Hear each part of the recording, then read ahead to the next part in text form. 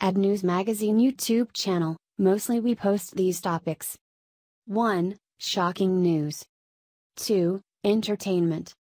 3. How to. 4. Popular stories. So don't forget to subscribe to our YouTube channel. Brave hero jumped on a grenade to save his fellow Marines. Are you proud of this young man? The brave men and women of our armed forces made a commitment to defend their country and if needed to sacrifice their lives. William Kyle Carpenter took his oath as a United States Marine very seriously. He jumped on a live grenade to save the lives of his comrades.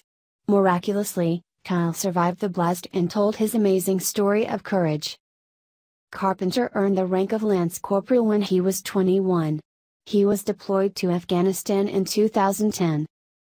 During a firefight, a grenade landed near a fellow soldier, and without hesitation, Carpenter threw his body on top of the grenade. Using his body as a shield, he saved the lives of his fellow soldiers. Carpenter survived, but his body was seriously damaged.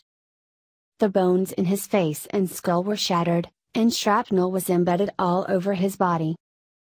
Carpenter lost part of his jaw, and one of his lungs collapsed. When he arrived at Camp Bastion, he was labeled PEA, patient expired on arrival.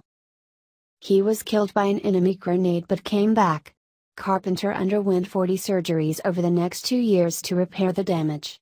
He was given a Purple Heart in recognition of his incredible bravery.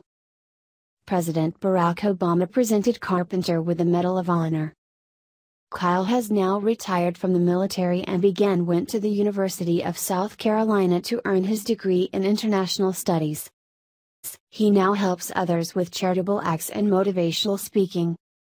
Thank you for your service, Kyle. The few. The proud. The Marines. Share away, people. Thanks for watching. So let's get started. And subscribe this channel, newsmagazine.com.